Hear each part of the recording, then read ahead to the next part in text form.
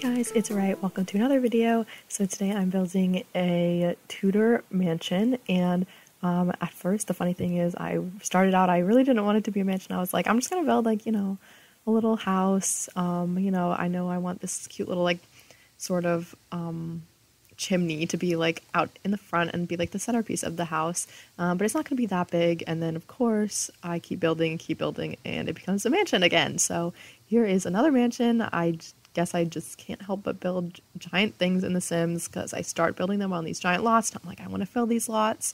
So basically almost all the builds I do are on these huge 64 by 64 lots, but I guess that's just the way I like to build. So it's just gonna be that way. So yeah, I originally started out just with this little house kind of section up here, and then I keep adding on to it. I add on to the right and I sort of create a whole little sort of courtyard area where you can like basically park your cars. And I know you can't have cars in The Sims, but I put a few debug cars in there just to kind of hold the place and make it seem like that's what it would be used for. And then that kind of leads into a sort of like pool area. I have like a little like canopy area in the back of the house, and basically this house is in two sections. There's this main house that I'm building, and then there's also like a house in the back of the courtyard, and they connect on the second floor. On the first floor they don't, they sort of just connect through the outside, but there is like a little undercover area on that first floor there, and there's like some outdoor seating and just like a dining table and just a bunch of plants and stuff. So there definitely is plenty of room for however many Sims you would like on this lot.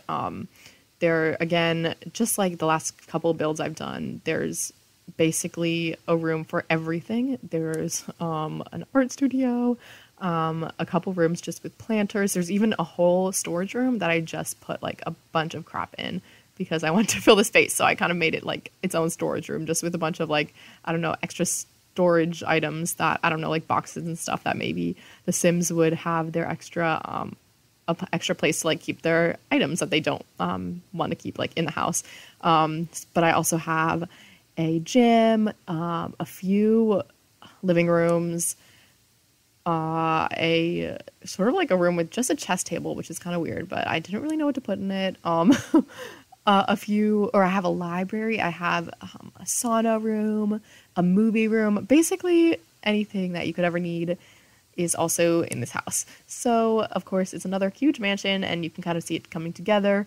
But yeah, I did not record myself furnishing the inside, but I did sort of do almost like a stop motion kind of furnishing style. I'm kind of trying like different things when it comes to interior decorating in the video, because I do like recording myself in the process of building the exterior, but on the interior I sort of like to take my time, so I kind of wanted a different way to kind of show the end result. So let me know if you like that style. I know it's a little bit different from what I usually do, and it's different from what I did last time, but I think last time in my last video it was kind of choppy, so I wanted to make it sort of more smooth, so this way I'm able to kind of show the whole layout of the house as I'm doing it, and it'll make a lot more sense when you're seeing it happen. But just a little heads up for the interior decorating. But I do basically just have the whole exterior the same way that I normally build it. You can see me sort of like playing around with it, messing around, trying different things, and it did take me a while, especially to build this back area at the back of the courtyard, but I do end up figuring it out at the end. I do cut out a lot because I'm just kind of fiddling with it and it's just kind of boring. Like, I know you don't want to see that. So in the end, it does all come together. I cut out a little bit, but then I also show me doing all the terrain paint and all the plant decorations, all the landscaping I include. That's honestly my favorite part because it's really makes the house what it is. That and the wallpaper, and you'll see me in a second. Once I basically build the entire shell of the house, I do cut out the part where I'm like figuring out all the wallpaper because it did take me a long time. So I cut that out, but I think you'll be able to see in the end it turns out really nice, and I'm glad that I was able to kind of like mix and match wallpapers. I usually don't use brick that often, but this time I used brick with stone and with like the paneling that comes with the get together just wallpaper, and I think it works together really well. And I'm kind of glad that I ended up trying something different, because I think the contrast of the different sorts of wallpaper kind of look nice together. So I really liked using the classic get together stuff with the stone from Discovery University, and just with the brick. I forget what pack the brick came with. I think it was possibly a game pack, but it wasn't like one of the expansion packs. It was just some random brick. But it definitely, any other brick could probably match with it if you don't have that. But I did use almost every expansion pack. I think I don't have the new one, the Cottage Living, yet. I'm gonna wait until it goes on sale. But I do use every other expansion pack, I think, in this build, and I use a lot of the game packs. I don't think I used all of them because I don't have all of them, but I used a majority of them. So unfortunately, you will probably need a lot of the packs if you do want to download this and have all the items in it. But if not, it will. If your game is updated, it should replace the items with items that are similar to it, just that don't come with that come with different packs. So you can see I'm using Tool a little bit just to change the size of the chimneys in the back there, and I also did use it to change the size of the chimneys in the front as well. And you don't need Tool to download this. It won't affect your game. It'll come just in the same size there. And I also use Tool a little bit to change the sizes of the rugs. I love using it for the rugs because some rugs are just like the perfect size, but or the perfect shape, but the wrong size. So you can always change the size and it'll fit into a room much better. So I use Tool quite a lot for that in this build. Also, I might have used it for the curtains. I think I used it to raise and lower the curtains to my liking.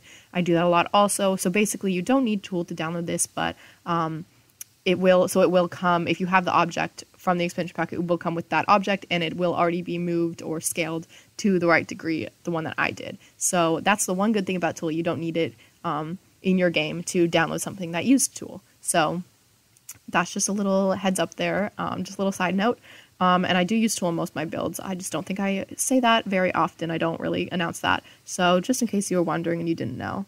But yeah, that's basically all I have to say for this video. I really hope you guys enjoy it. I really thought it was going to be hard to come up with another inspiration or another inspiring photo or like any sort of idea to come up with a build, because I had built something very recently, and it usually takes me a while in between builds to come up with something, but I was really happy this came together pretty fast. So it only took me, I don't know, a week or so to bring it all together. So I'm really glad it worked out, and I really hope to bring something to you guys soon. We'll see what my inspiration, or if my inspiration is flowing in the near future, but until next time, I'll see you guys. Enjoy the rest of the video.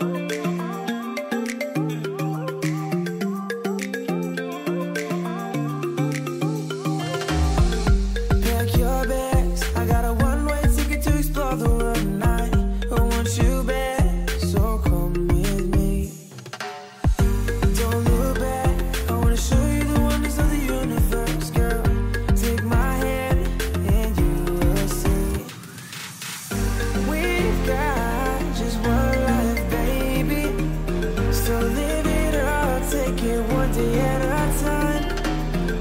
Keep it shining like the stars we see above. I wanted to be here by my side. My tropical love.